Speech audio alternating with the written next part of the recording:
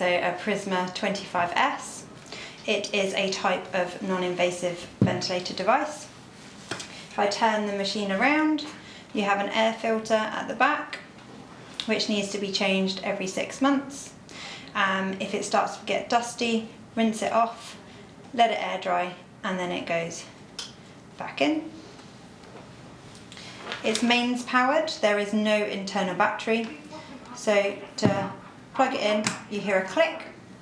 To take out the power cable, you need to make sure you're pressing the pointed section. And you'll see the green power button is on. We have our two tubing, the same style. One goes to the machine, like so, and the other goes to the mask. To turn the machine on, you press the power button, and it will automatically start building the pressure. So you see the green button at the bottom.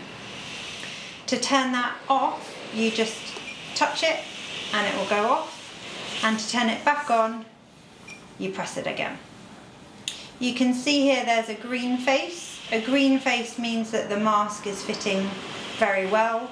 An orange face is that the mask isn't fitting very well and it needs adjustment.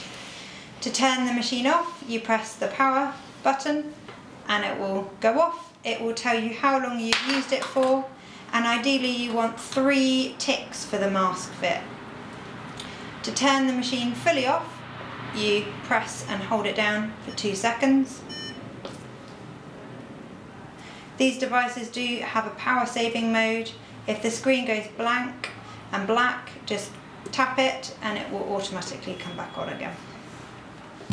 That's it.